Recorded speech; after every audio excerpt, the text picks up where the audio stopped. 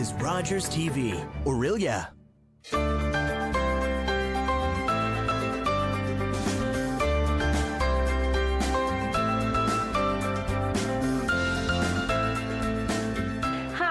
Welcome to Freedom Fighters Code Grey. This is a TV show where we discuss human trafficking, an issue that's happening in our backyard. We often think about the trafficking of persons as something that happens in other countries and other places, but this is an issue that's happening here and it's impacting our community. In fact, children as young as 12 years old are being lured and recruited for the purposes of exploitation right here in Ontario. So today, I'm really excited to have Kaitlyn on the show with us today. Thank you, Kaitlyn, for being here and welcome. Thank you so much for having me. I'm so excited to be here. So Kaitlyn is the director of Aftercare at Fight for Freedom. Kaitlyn, can you just share with viewers who are tuning in, they may have never heard of human trafficking or don't really understand what it is. In your own words, what is human trafficking? Sure. Human trafficking can be a little bit difficult to define. There's so many different definitions out there and sometimes they can be really long and convoluted. But essentially, I think human trafficking really boils down to the use of force or manipulation or coercion with the intent of using another person for exploitation for your own gain. And so that can look like forced labor, it can look like forced sexual exploitation, it can look like debt bondage or the trafficking of infants for illegal adoption. But the most common thing that we often see is trafficking for forced sexual exploitation and forced labor. And when you were mentioning in your definition and explanation of trafficking, you kind of broke it down in terms of there's an axe and a means and a purpose, right? Mm-hmm. And so you mentioned some of those ways is coercion or manipulation or deception. And so in what ways do we not really understand trafficking? There's like a myth about human trafficking that our world perceives. Could you kind of do some myth busting for us and maybe share a myth about human trafficking? And then in reality, what does it actually look like? Sure, and that's such a good question. I think one of the biggest things that people think of when they think of human trafficking is a young person being kidnapped off the street and brought somewhere else by force and held chained up in a basement somewhere. We think of movies like Taken, where that's something that happens. And not to say that people aren't abducted and forced into things like human trafficking, but especially here in Canada, what we see most often is the use of manipulation and coercion more so than force and abduction. And so one of the ways that young people, especially young people, can be trafficked in Canada is through people that they know personally, whether that's a significant other or a family member. And those people having a close connection to the person they want to traffic can use sort of mind games and manipulation and subtle threats or drawing on that personal relationship to control the person more so than the use of force and abduction and the kinds of things that we often think of when we think about human trafficking. It's so interesting that you mentioned that it's often a personal relationship, like a trusted friend or family member, but it can also be a romantic partner as well. Can you talk a little bit about how someone in a romantic relationship could be manipulated and forced into a situation of exploitation? Absolutely. One of the things that we often see with young people, especially teens and preteens, and sometimes people in their young adult years, is traffickers will actually target people as a potential significant other. Most often this happens with young girls and men, but it can happen with anybody. But for the purposes of this, I'm going to say boyfriend. Someone will target a young girl and start to pursue them in a romantic way. They'll take this person out on a date, treat them really wonderfully, and in the attempt of becoming their boyfriend. As that relationship progresses, they will treat this person like gold. This boyfriend will buy them whatever they want, take them on fancy dates, make them feel so special and so important and so loved. And young people today, who doesn't want to be loved, especially in a world where we're told we're just never quite good enough. So having that person in your life telling you all of those things is so important for so many young people. And through that process, this trafficker will actually end up having this person just wrapped right around their finger, and they'd be willing to do just about anything for this boyfriend that they love so much and they care about and who's so important to them. Through that relationship, there will start to be questions of manipulation, emotional abuse perhaps, where the trafficker will make this person start to feel just a little bit less, to gain an extra level of control over them. And that's when we start to see things like, I have a few friends who would be interested in buying you just this one time to help us make a little bit of extra money. I've spent so much money treating you so well, and I just need some help to catch up. Like, could you do this for me just one time? I love you, it's okay, you're coming home to me at the end of the night, and it'll just be really good for the both of us. And then we can have the life that we've always wanted. But that very quickly turns into every single night, this often girl, but this person ends up being forced to sleep with people or perform sexual services for people that they don't know, that they would never have done on their own terms, but through this process of manipulation and emotional abuse and coercion and love, they end up in a situation that they would never have chosen on their own without ever having been physically forced to do anything. There's so many important things that you just touched on in explaining kind of the grooming process and the manipulation of someone. I know I read a stat through Global News that 1/3 of the traffickers in Ontario are a boyfriend and pose as that romantic partner. And you were also touching on a kind of like a debt bondage, right? Like, I've bought all these things for you, I've done all these nice things for you, now you owe me, and you're just going to do this for a short time until we can build a better life together. So thank you for just explaining that for folks and breaking that down. I'm really curious to know, when did you first hear about human trafficking? Where did you learn about it? What did that look like? Absolutely. I actually learned about human trafficking when I was 12 years old. I was doing one of those social justice projects for school, and the teacher had asked us to find a social justice issue in the world and write a short presentation about it for the class. And so through just searching on the internet, I found this issue of human trafficking. And at the time I learned about it, I believe it was in the context of children in Africa being engaged in forced labor. And so I put together a small presentation for my grade 7 class, and that's really what sparked my passion for human trafficking. And so over the years I've learned more about it, obviously began to understand a little bit more about what it looks like beyond that situation I learned about when I was 12 years old. That grew into a strong passion that I had through university. I really tried to focus on human trafficking in as many ways as possible through university as I started to learn about human trafficking here in Canada as well. That's so interesting, and I think the fact that you were at such a young age, 12, right, and doing your project at school and learning about this issue, and that passion started to burn within you, that, you know, you wanted to fight for, you know, this injustice and to raise awareness. So what kind of were your next steps to become an advocate against human trafficking? What ways did you get involved after you did that presentation in school? You took some courses in university. What were your next steps? Sure, yeah, and so as you mentioned, the first many years actually after I learned about human trafficking, it was really just trying to learn more, doing as many school projects as I could, taking whatever opportunity I could to learn about human trafficking. And from there, I actually learned of an organization called International Justice Mission, IJM. I became involved in some of their fundraising campaigns through university, and that is really what helped me to realize that I, as one individual person, could stand up and do something about human trafficking. I could do more than just learn about what the issue was. I could say, this is not okay, I'm not going to stand for it, and I'm actually going to stand up and help other people learn about what this is. So for a few years, that's kind of where I sat engaging in those awareness and fundraising campaigns. And after university, actually, I started to look for employment. And this position at an organization called Fight for Freedom came and just essentially fell right into my lap. It was something that I hadn't even been truly searching for, and I found it as I was looking for other jobs, and it was so perfect, exactly what I had hoped to do with my entire life. And I am lucky enough that I was able to secure that position, and I've been working there for 2 years now.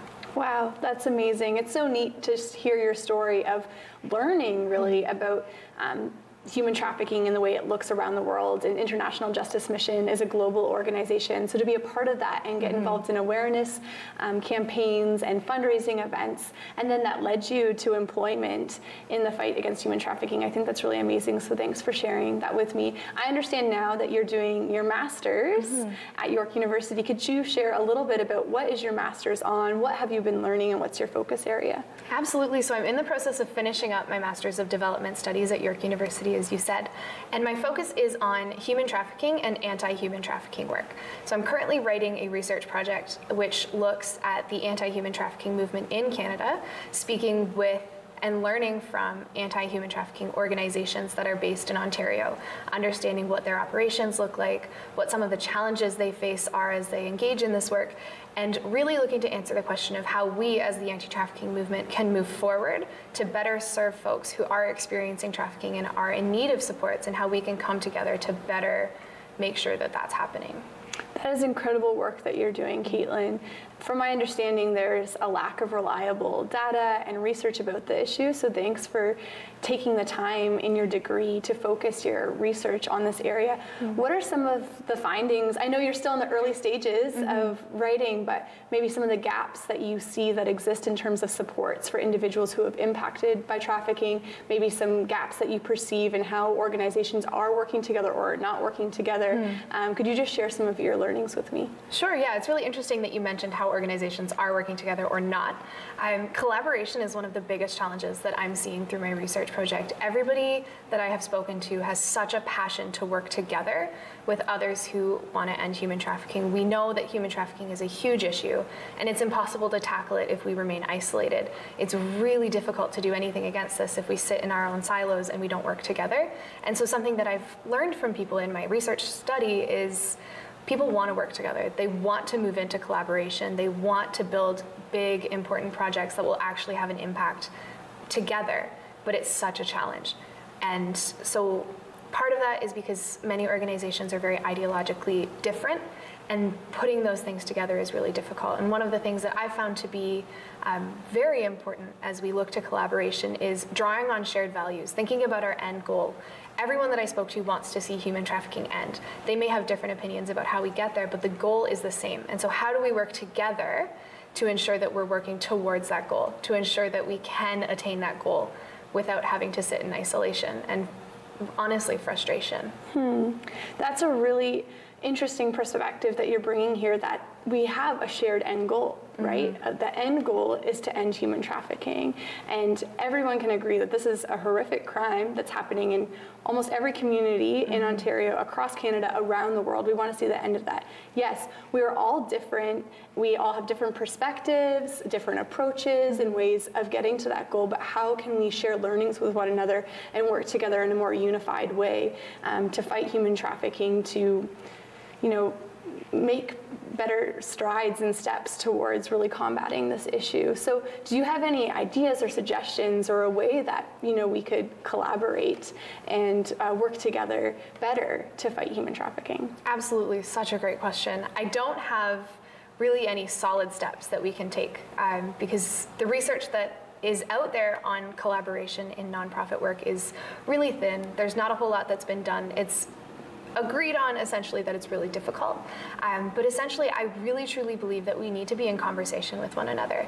We need to try to think about that end goal. We have different opinions about how to get there. We may have different opinions about what is important, but the end goal for us is all the same. So how do we have those conversations? Can we start to talk to each other? Can we start to say, you know what, I disagree with you on this and this, but I know that our hearts are in the same place, and I know that we're working towards the same goal. I think communication is so huge, and it's unfortunately really lacking right now. I think additionally, it's important just to be open to other people's experiences and other people's opinions about things. Human trafficking is such a complicated issue. Every single person who's experienced trafficking has a slightly different experience, and they have a different story, which means that those of us who work with people who've experienced human trafficking also have different experiences and different stories and different opinions based on the people that we support. And so to be able to hear those stories and recognize that this difference in opinion doesn't necessarily mean that we can't come together. It just means that we have diverse experiences, and that can actually make us stronger in our approach than anything. Yeah, diversity is strength, right? Absolutely. And dialogue is so essential and so important. And at the same time, each individual is so unique in the way that they've experienced life and the way that they think and perceive the world. So thank you so much for just taking the time to share about how you got involved in human trafficking and what you're doing now through research to help better understand this issue and how we can collaboratively work together. We're going to take a quick break, and we'll be back in a few minutes to learn from Kaitlyn about her current work at Fight for Freedom. So tune back in shortly.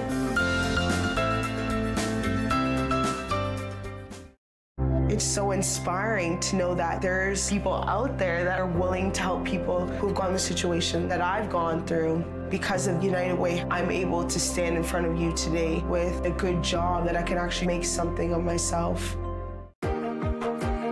When you become a Rogers volunteer, it's always an opportunity for everybody to come together and try different things that they've never been able to do before. I encourage everybody to be a volunteer at Rogers TV because not only do you grow professionally, you grow personally as well. I would love to be in this field in the future, and Rogers TV is the perfect place to find your footing.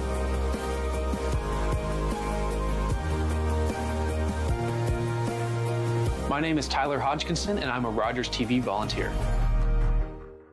What kind of show do you want to see on Rogers TV? What interests you? Log on to rogerstv.com, fill out a show proposal, and tell us about your segment idea. We want to know what you want to see. For people who are exiting situations of exploitation locally. The biggest gap that we see in service is housing. We know that affordable housing in Ontario is incredibly difficult to find as it is, but when you add in experiences of trauma, it can become that much more complicated. Individuals who are leaving situations of human trafficking are often in need of very specific support services and supportive housing. There's a few organizations across the province who are working towards housing or who are providing housing presently, but there's a need for so much more. Even those organizations who are providing housing know that there is a need for more housing. We need housing that's available to people immediately after they exit. Crisis intervention housing where people can deal with issues of potentially addiction to different substances, with acute trauma experiences, with challenges related to mental health that come along with trauma and that come along with abuse, and that simply doesn't exist right now. I know that there are a few organizations that are presently working towards opening homes, but the need is just so great. We need to see that happening more and more often, and we need to see more supports for people to be able to obtain long-term affordable housing that's sustainable, that's safe, and that's comfortable and adequate. One thing when you were sharing that it was making me think about was that in regards to housing, you said, okay, we need an emergency housing where, you know, people are really exiting a situation of exploitation and can be cared for, that's safe, but then there's also a need for long-term housing. So there's different types of housing that are needed for this specific issue. Some viewers might be thinking, oh, well, there's lots of great shelters that are out there and emergency family situations. Can you talk a little bit about the differences that are needed to care for and support people who are exiting situations of trafficking in particular, and why might that differ from another shelter service? Absolutely. I'm so glad that you mentioned shelters. Shelters can be great for folks who are in need of a place to stay, but unfortunately they cannot, in most circumstances, serve the needs of someone who's leaving a situation of trafficking for a few reasons. One being that most shelter locations are public. People know where the shelters are, and so if someone's leaving their trafficker and in need of a safe place to stay, and they go to a shelter where the location is public, it's very easy for their trafficker to find them again. Unfortunately, traffickers will actually prey on folks who are living in shelters because they recognize that there's a sense of vulnerability there. There's a need for financial stability. There's a need for somewhere to stay, and so traffickers sometimes will go into shelters to recruit people to come and work for them and to come and be exploited by them. And so for someone who's been trafficked and experienced that trauma to go into that space, it can be re-traumatizing, but it can also be very dangerous. Shelters are often also not equipped to deal with the specific trauma that comes out of exploitation and trafficking through no fault of their own. It's just not their focus, and they don't have the capacity to do that. So to send someone who has experienced trafficking to a shelter is, like I said, unsafe for them, but it's also unfair to the folks who are staying in the shelter who are unable to provide those services and those supports as much as I know that they would want to. Are there any housing models that you're aware of that you think are something that we really need to embrace as a province, as a community, as a nation in Canada to help folks exiting situations of exploitation? That's a very good question. I know Covenant House has a really great housing model for youth. They have crisis beds for folks who are leaving a situation in need of immediate emergency housing. Those beds, I believe, are available for a week or two for the person, and then while staying there, they have the opportunity to apply for short-term housing. And in that space, they're able to stay for about 6 months to a year, which is awesome. It gives them a place to start to build stability. It gives them a place to start thinking about where they want to go next. But Covenant House, on top of that, has another home where young people can stay for up to 2 years. And that gives them an opportunity to really build sustainable stable situations for their life. Especially as teens, it's really difficult to find that. And so that model works really well for them. We need something like that for folks who are older than 18, however, because Covenant House is focused on youth. We need places that are able to provide that crisis housing and then interim housing as well as transitional housing before someone moves on to independent long-term housing. So a model that actually took us through that entire process would be so helpful and is so needed. And I think it's really interesting that you point out there's a need for folks who are over the age of 18 for this type of housing. Emergency, almost second stage, right? And then long-term plans and housing solutions. So hopefully we'll see that happening in our province and nation as more awareness is raised about this issue and we start to identify and address the needs of folks that are exiting situations of exploitation. So Kaitlyn, in your role as Director of Aftercare at Fight for Freedom, what does that look like? What do you do in your role, and what does the Aftercare team at Fight for Freedom do to support people who are exiting situations of exploitation or exiting the sex industry? Sure. So Fight for Freedom, we're focused on supporting individuals who have experienced sexual exploitation, sex trafficking, or sexual violence in the sex industry. Our Aftercare team is fantastic. We have a team of 6 people, case managers, support staff, who are working together to provide support to folks who have experienced these things. Our team works with individuals to put together unique support plans. We do comprehensive needs assessments with each person who comes through our care. Each person has a unique plan based on their individual experiences, what their needs are, and what their end goals are. And essentially our goal is to work alongside somebody to find a plan that will help them to reach not just stability and safety, but to actually reach towards their goals and towards their dreams that they have for themselves. One of the things that I think is so important about supporting folks who have experienced trafficking is recognizing that individuality, recognizing how unique each experience is, and how each person is going to have very different needs. And so our team is just fantastic at putting together those supports. And on top of that, we are working together with the rest of our team in issues of prevention, looking at what are these root causes that are causing someone to actually end up in a situation of human trafficking, and working on raising awareness so that we can prevent those kinds of experiences. I'm really excited about your approach to aftercare, and you're mentioning, each individual person is unique and their needs are unique. So it's not like a one-size-fit-all plan to help support someone exiting. What are some of those ways that you assist someone in that support plan that you're creating? What does that look like when you break it down in terms of assisting someone? Sure. So some of the elements of a support plan often include financial support to help someone gain stability when they're unable to work after these kinds of situations. It may look like support to find housing, support to find employment. We offer art therapy and counseling. We have partners who offer different forms of therapy that are just so helpful for people. In addition to that, we also provide skills training when needed. We have mentors on staff who walk alongside people just to be their friend and just to care for them as individual people and to be there with them through this really difficult journey. We're also doing court support for individuals who end up needing to go to court and testify against their trafficker, or for any other situation that they may end up there for. We're also working on building partnerships with more housing organizations so that making those housing connections is simpler, because that's still the greatest challenge that we're seeing.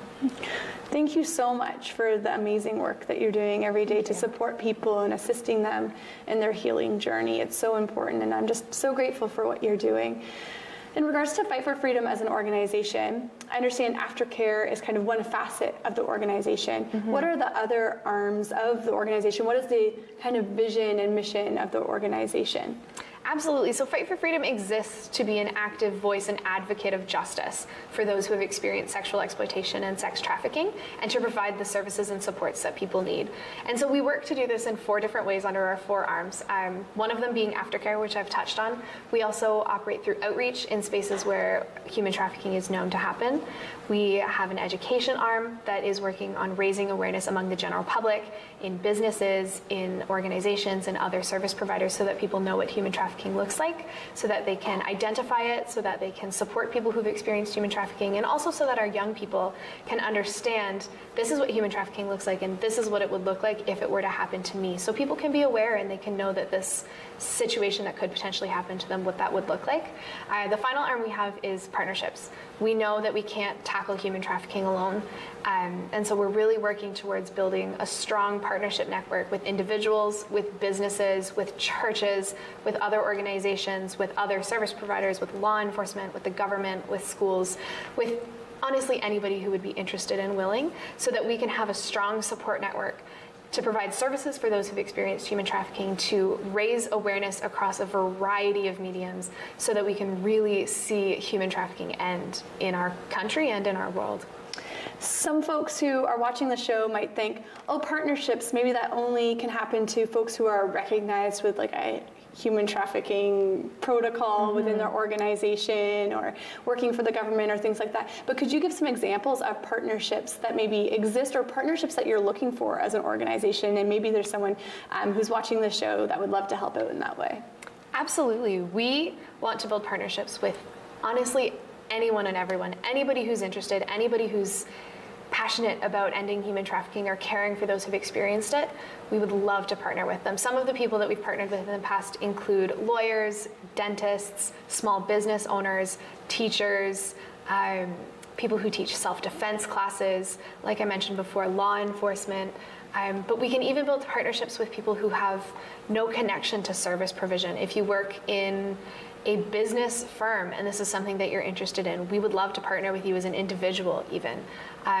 Some of the other areas that we're always looking for partnership is spaces where we can help meet the needs of those who've experienced human trafficking. So whether that be housing providers or even someone who is really skilled at baking or hairstyling or any kind of employment opportunity, who would be interested in offering training sessions or apprenticeships, things like that, that survivors would be so interested in learning about as they work towards their dreams and their goals. That's amazing. Thanks for sharing. Really quickly, could you share one way that our viewers could get involved in the fight to end human trafficking? Absolutely. So Fight for Freedom has an annual month-long fundraiser called FabFeb, which runs through the month of February every year. It's a really exciting fundraising and awareness campaign where people come together through the month to raise awareness about the issue and also to raise funds to help to continue to fund our programming. So how could someone participate in FabFeb? What does that look like? Absolutely. So the biggest way that someone can participate in FabFeb is through our bow tie, red ribbon, and lipstick campaign. Folks sign up to participate with us by wearing either a bow tie, a red ribbon, or bright lipstick to stand up and stand out as an advocate against human trafficking and to raise awareness. I like to think of it as similar to Movember, but to fight human trafficking here in Canada. Amazing. And I understand people as well can do fundraising initiatives like a bake sale, they could do a movie night or things like that to help raise funds to support the amazing work that you're doing. And we will put a link on our website of where folks can go to learn more about FabFeb. So thank you so much for tuning in to Freedom Fighters Code Grey. Thank you so much, Kaitlyn, for joining us and for sharing your knowledge and information about human trafficking.